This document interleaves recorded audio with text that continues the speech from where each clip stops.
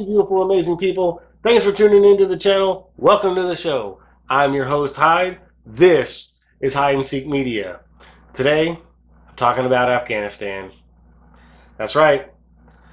We've watched over the last 4 months as Biden has talked about how the troop withdrawal from Afghanistan is going to go smoothly. Everything is going to be okay. That the Afghan army and the Afghani government are the ones that are going to have to come together and fight off the Taliban at some point because we're no longer going to do it for them. And that they're more than capable of doing it. All right? We now know that was all crap. As we've seen over the last few days, the Taliban has just completely wiped out any remnants of the Afghan army that was left, the ones that stayed and put up any kind of resistance. They just completely wiped them out. Stormed the embassy, took over Kabul on Sunday, and basically said, anybody who helped the U.S., we're coming to get you. We're going to round you up and we're going to execute you for being traitors to the Islamic Emirate of Afghanistan. So, in all of this going on, the Biden administration was silent. No emergency press conferences, no press conferences at all, except for one, Monday afternoon. And it was a brief statement made by the president, and he didn't take any questions afterwards. Just turned tail and ran. And we all know that if that was President Trump, he would have been crucified for that.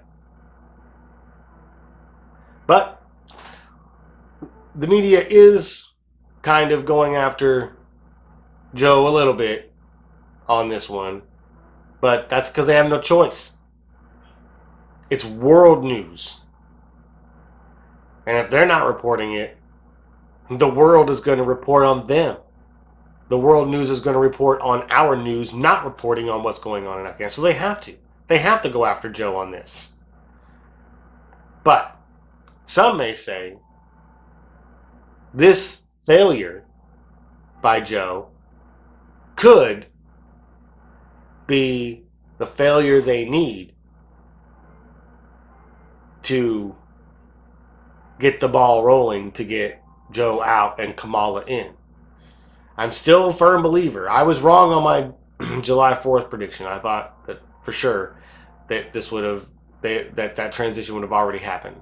I was wrong, but I still believe it's going to happen. I just don't know when.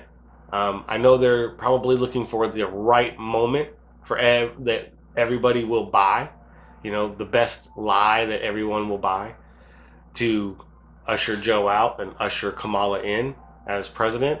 I believe that was their plan from the very beginning, and that's ultimately what all of this is going to lead to.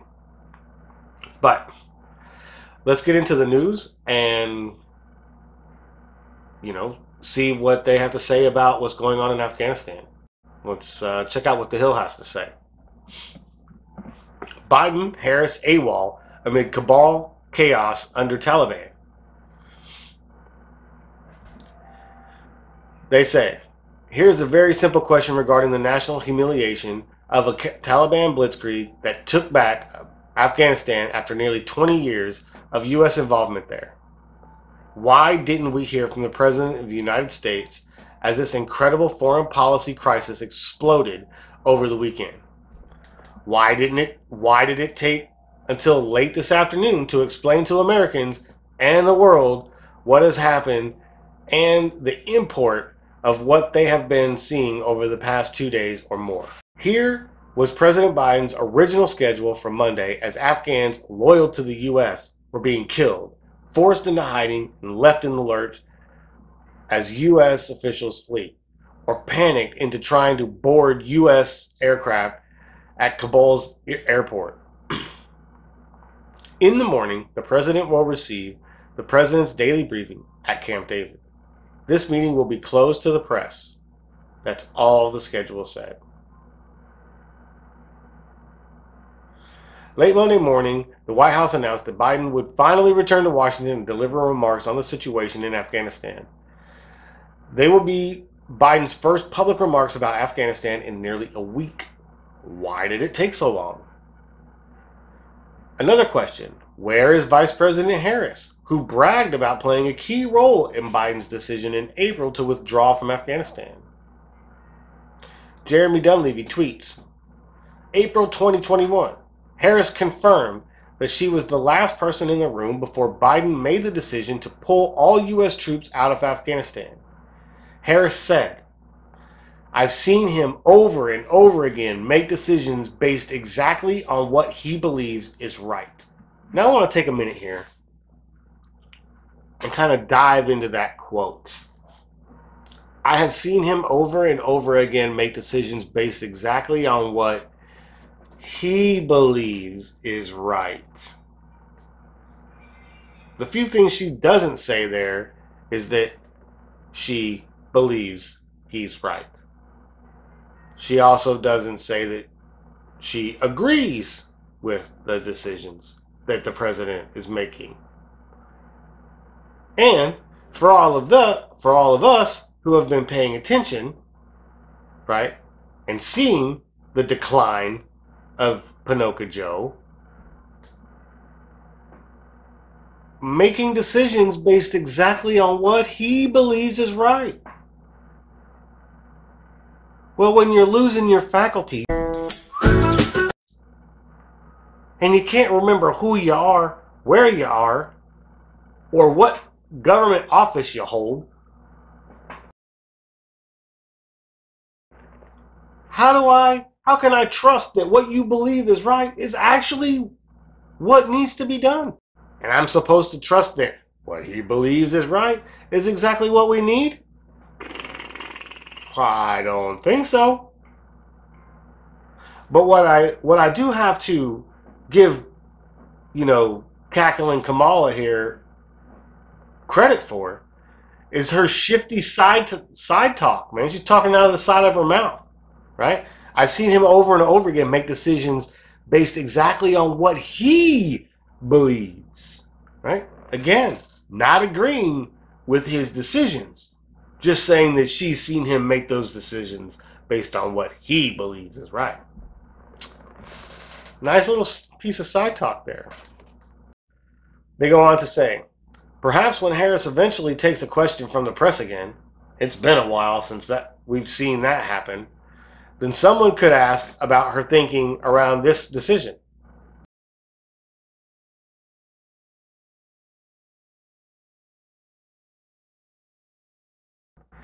Here's the president's own words in July on what would and would not happen in Afghanistan. How it would be in no way. Let's try that again. Here's the president's own words in July on what would and would not happen in Afghanistan. How it would in no way resemble the chaotic U.S. evacuation from Saigon in April 1775. There's going to be no circumstance where you see people being lifted off the roof of the embassy of the United States from Afghanistan. It's not at all comparable. Yet there's the pictures side by side. So, the White House defends the helicopter evacuation of the U.S. Embassy. Defends it. And you're going to get a kick how they defend this, all right? I mean, it's... oh, man, it's some funny stuff. All right, so, the White House, well, I should take that back. It's not really. You should see how they defend it, okay? It's kind of deplorable when you think about it.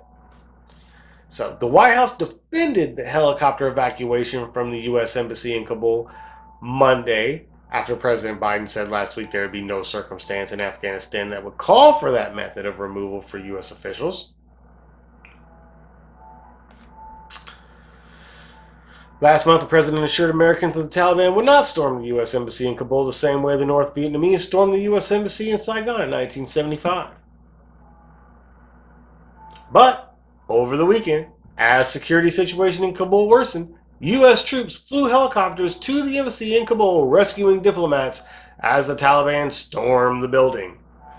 No way it could happen. It's no way comparable. It's no way comparable, but here we are. Troops flying in to rescue those people as the Taliban stormed the building. White House National Security Advisor Jake Sullivan on Monday defended the move during an interview with NBC News today, saying, to be fair, the helicopter has been the mode of transportation for our embassy to the airport for the last 20 years. That's how we move people. That's what he said. Well, I'm glad that the Today host, Savannah Guthrie, pressured Savannah and pushed the envelope and pushed the question because, saying that it was not the mechanism, right? We're not talking about the helicopter, but we're rather the last-minute scramble of the U.S. government after the president had offered assurances that that would not be the case. See, we're not talking that, you're playing semantics now. We're not talking about the helicopter itself and even though the optics of that look kind of messed up, right? We're not talking about that. We're talking about how President Biden said the Taliban wouldn't storm the U.S. Embassy in Kabul like the North Vietnamese did in Saigon. But yet here they are, storming it just like they did. Sullivan replied to that question with this. He said, it is certainly the case that the speed in which these cities fell was much greater than anyone anticipated. Now, I don't think that's true. I think a lot of people anticipated it. They just didn't listen. It's a very dire situation when you see the United States Embassy being evacuated, House Minority Whip Steve Scalise from Louisiana said. In fact, you just had President Biden a few days ago saying you wouldn't see the helicopters evacuating the embassy like Saigon, and yet here we are. This is President Biden's Saigon moment, and unfortunately, it was very predictable. Heavily armed Taliban fighters swept into Afghanistan's capital of Kabul on Sunday after the government collapsed, and the Afghani president fled the country, signaling the end of the United States' 20-year effort to rebuild the nation after the withdrawal of the U.S. military from the region. We failed because they didn't want democracy.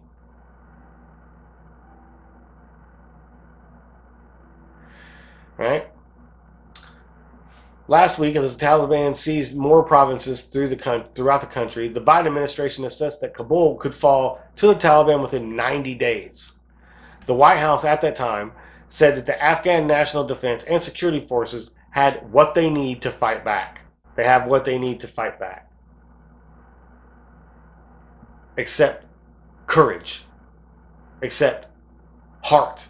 Except love of country.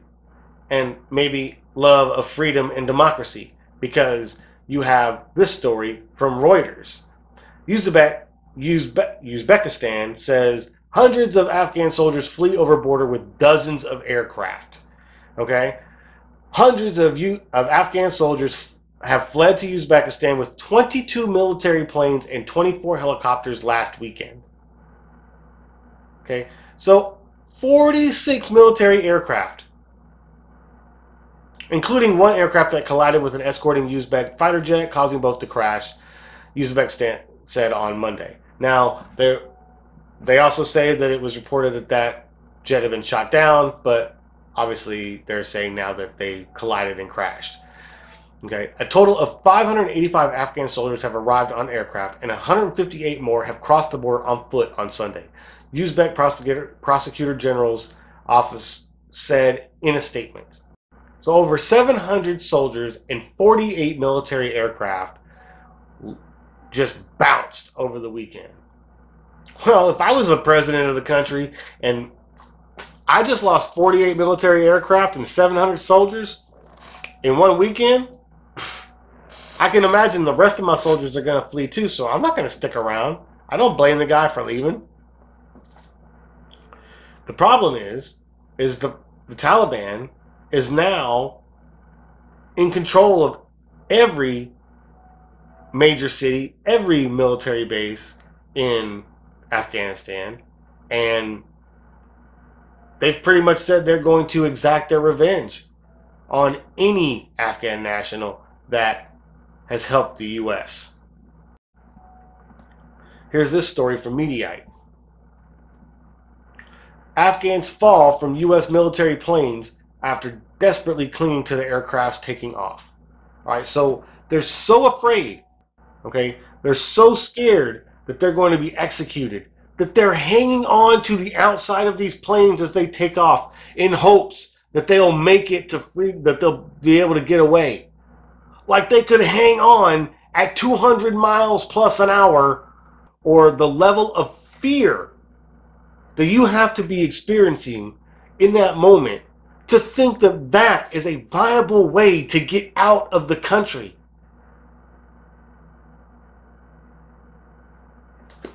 Man, why is the president not doing anything about this? Why is he just leaving these people to suffer at the hands of the Taliban? Now, he did send in troops to try to secure the airport, but you're going to have a battle. The Taliban's not going to let you take that airport and let you keep all these people and get all these people out of the country. They're going to want their traitors. Mediaite reports Afghans are so desperate to evacuate Kabul that they are clinging to U.S. military planes as they take off from Kabul's international airport and tragically falling to their death seconds after takeoff. Over the past few days, the entire war-torn nation of Afghanistan has been taken over by the religious extremist Taliban, who have vowed to exact revenge on any Afghan national who helped U.S. military operations over the past 2 decades. Right? Yeah, I'd be trying to get out of there too.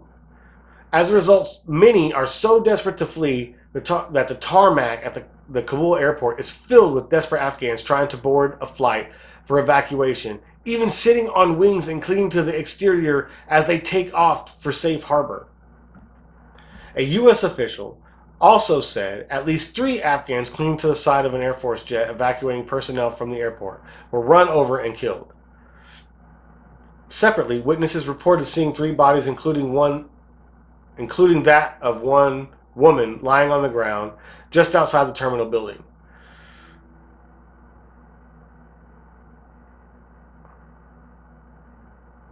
And there's videos here, tons of posts showing people trying to leave. These scenes are just part of many that have emerged from Kabul that show the religious extreme Taliban taking control of Afghanistan's capital, which for many have invoked the memories of the fall of Saigon.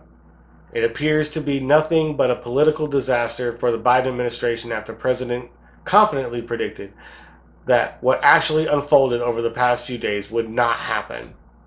While there has largely been bipartisan support for withdrawing the military from Afghanistan, an issue that former President Donald Trump touted for the past 5 years and even negotiated with the Taliban, but the withdrawal from the war-torn Asian nation has not gone to plan.